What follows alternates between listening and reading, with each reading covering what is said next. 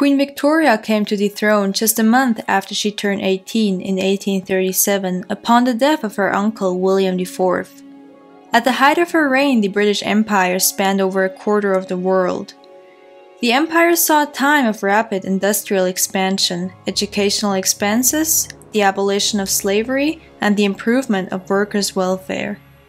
After the outbreak of a civil war in India, in which she stayed neutral and demanded a peaceful ending, Queen Victoria was granted the title Empress of India in 1877 from the British Parliament.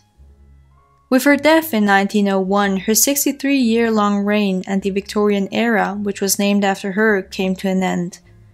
This did not come surprisingly, as the Queen was already quite old for her time, but it sure was a shock for her empire, as most citizens never saw another monarch on the throne. But before we look at her death and her funeral procession, let's reflect on her last years on the throne. Before we jump into the video, I wanted to mention that I now also have a Patreon site where you can further support my work if you like to do so. You can get exclusive behind-the-scenes footage, unposted material, and much more. The link will be in the description box. On September 23, 1896, Victoria became the longest reigning monarch in British history, surpassing her grandfather, George III. She demanded that any celebrations would be delayed to the following year in order to celebrate it within her Diamond Jubilee celebrations. Victoria celebrated her Diamond Jubilee in 1897. The procession took place with all prime ministers of the self-governing dominions invited. And a fun fact here, it was chosen to invite all prime ministers instead of other foreign heads of state in order to not invite the Queen's unpopular grandson, Kaiser Wilhelm II, who they feared might cause trouble. The route used for Queen Victoria's Diamond Jubilee was 6 miles long and included troops from all over the empire.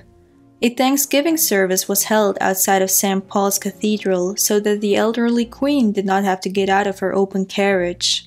The streets of London were full of spectators who showed their affection towards Victoria. Victoria's last years were further marked by the outbreak of the South African War in 1899. The Queen that avoided public appearances now had to show her support to the troops fighting in South Africa. She started visiting military hospitals, held medal ceremonies, and troop training inspections. With the new public visibility of the Queen, she laid the foundation for a modern monarch. The war itself couldn't be tragic enough. In April 1900, her eldest son and successor was the victim of an assassination attempt while on his way to Denmark. A just 15-year-old boy shot at the heir to the British throne in a protest over the war in South Africa, also known as the Boer War. As the attempt took place in Belgium, this worsened the relations between the United Kingdom and Belgium even more. In addition to the assassination attempt on her son Edward, Victoria's grandson Prince Christian Victor, who was the son of Queen Victoria's daughter Helena, died of malaria while serving in South Africa.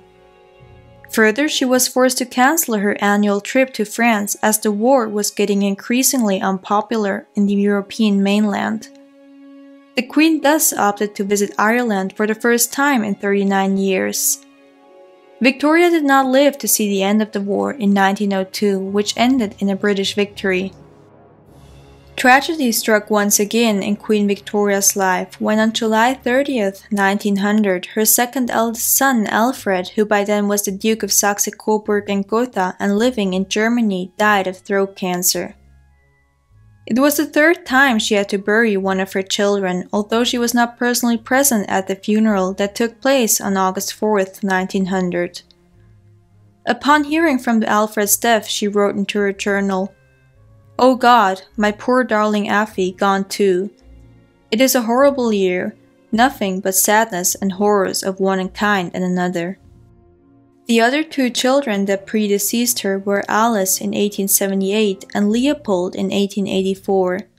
Leopold died after falling down the stairs as he inherited hemophilia from his mother. Like most of you might already know, Queen Victoria suffered from the loss of her beloved husband Albert for the rest of her life. But not only in her inner circles did Victoria experience many losses. Her favorite attendant, John Brown, died back in 1883. At around the same time, the Queen's eldest daughter named Vicky, who was diagnosed with breast cancer years ago, received the news that her cancer was now spreading to her spine, at which point her doctors couldn't do much anymore for her. As Victoria got older, her health slowly started to deteriorate. She suffered from rheumatism and was thus bound to a wheelchair for her last years. In addition, her eyesight got worse, in fact even so bad that one of her last diary entries stated, "From not having been well, I see so badly, which is very tiresome." Like every year since the death of her beloved Albert, Queen Victoria spent Christmas at Osborne House, which is located on the Isle of Wight. There, the Queen would face one last tragedy in her life. Jane Spencer Churchill, Victoria's Lady of the Bedchamber, and one of her closest friends died on Christmas Eve, 1900, after suffering from heart problems. Victoria's personal physician firstly withheld the news about her death as he feared that it would upset the frail and labile monarch. Upon hearing of the passing of Churchill, Victoria was in such big shock she could barely eat anymore.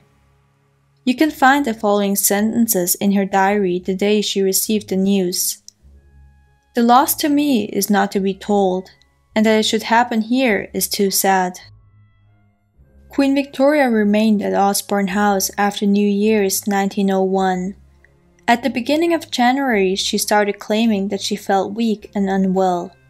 By mid-January, she was drowsy, dazed, and confused. Her doctors found out that the dying queen had suffered from a series of minor strokes. Victoria's immediate family was informed by the situation and traveled to Osborne to pay their respects. Queen Victoria breathed her last breath on January 22, 1901 at 6:30 in the evening. Her son, the future Edward VII, and her grandson, Kaiser Wilhelm II, were at her deathbed when she passed away. In her last request on her deathbed, she whispered that her favorite dog should be brought to her. Back in 1897, Victoria had written exact instructions for her funeral.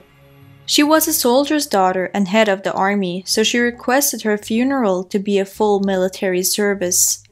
This meant that her coffin, for the first time ever in the history of a British monarch, would be carried by a gun carriage, and the procession would consist of army and navy officers. Also, she requested a white instead of a black funeral. That meant no black cloaks, drapes, or canopies, and she further wished for a white pall on her coffin. On January 25, 1901, her sons Edward and Arthur and her grandson Wilhelm lifted the late queen into her coffin. On her request, she was dressed in a white dress and her wedding veil. Mementos from her extended family were placed into the coffin. On the right, she had one of Albert's dressing gowns and a plaster cast of his hand laid by her side, while she held a lock of John Brown's hair and a picture of him in her left hand. However, the items of John Brown were carefully concealed from her family by a bunch of flowers. Further, the wedding ring of John Brown's mother, which she had gifted to her, was laid into her coffin. The coffin with the late queen was then carried on board the HMY Alberta and transferred over to Gosport, Hampshire. Several yachts carrying the mourners and the new king, Edward VII, followed the HMY Alberta. It was a rare occasion for a funeral procession to travel by ship, so it provided a big spectacle. From Gosport, the journey continued by train to the Victoria Station in London. The procession then continued to Paddington Station. The streets of London were crowded with people that took farewell from their former queen of 63 years. From Paddington, the Queen's body took one last journey to Windsor Castle. As Victoria requested to have no public lying in state, the journey from Victoria Station over to Paddington Station was the only time her procession was open for the public eye. The funeral took place on Saturday, February 2, 1901, at St. George's Chapel, Windsor, and after 2 days of lying in state, she was interred next to Prince Albert, who died 40 years earlier, in the Royal Mausoleum in Frogmore. She was also the first monarch to be buried outside of Westminster Abbey and St. George's Chapel since her great-great-great-grandfather George I, 174 years earlier. Her funeral was one of the largest gatherings of European royalty to ever have taken place. All of her surviving children, except for her eldest daughter, Victoria, who was suffering from breast cancer, and their families attended. Further, some of Queen Victoria's cousins and also other foreign royals, like Archduke Franz Ferdinand of Austria, were present at her funeral. Queen Victoria is to this day remembered as one of the greatest monarchs in British history. She experienced times of unpopularity after the death of Prince Albert as she withdrew herself from the public eye. But she soon again rose to be a popular figure as she embodied the empire as a benevolent, matriarchal figure. Her reign further saw the gradual establishment of a modern constitutional monarchy in Britain continue, and reforms of the voting system increased the power of the House of Commons at the expense of the House of Lords and the monarch.